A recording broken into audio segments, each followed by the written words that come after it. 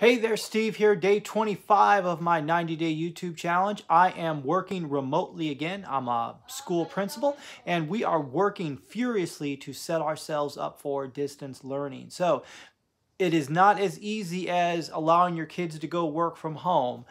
There is a lot of things that go on in the back end, especially when it comes to money and especially when it comes to guidance from the State Board of Education. So that's what I spent today doing. I was in a webinar that the California Department of Education did, giving school districts guidance in terms of how they can facilitate distance learning and still meet the compliance regulations that are involved in administering individual education plans that students receive through their special education services. So the good news is that we're going to be able to do that. We're going to be able to do that in a virtual distant environment. I think this is a time of disruption, especially in a lot of industries. I know that there are a lot of industries where people want to work virtually or remotely, but are unable to. And it's really because of, I think, compliance and not necessarily skill, talent, or ability. If you hear my son in the background, he's playing video games with his friend, and I hope it doesn't come out in the video. But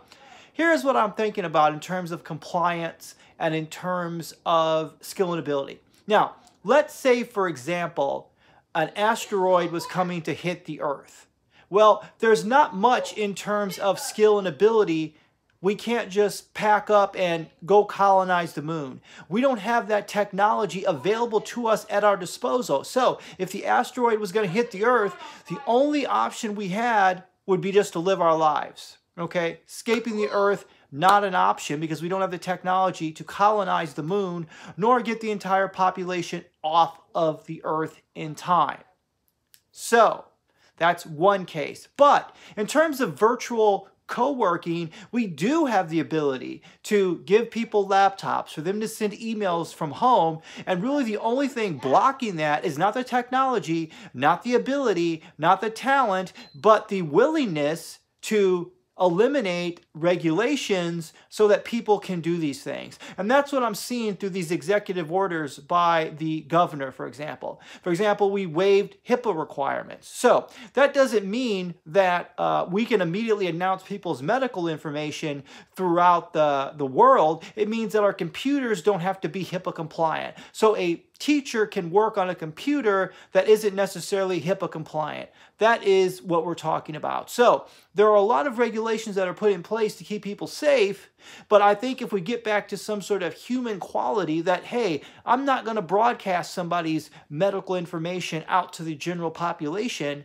then I think we wouldn't need these regulations. So maybe this will be a good time during this period of disruption where we can get back to a spirit of generosity and a spirit of consideration, and maybe some of these things that I think block us from doing the type of work we want to do can free us to really do great work and help other people. Now, in terms of everything else that's going on, we really wish everybody to be safe, to shelter in place, follow the guidelines that the government has given you, and stay positive, do great work. This is day 25 of my 90-day YouTube video experiment. Talk to you soon. Bye-bye.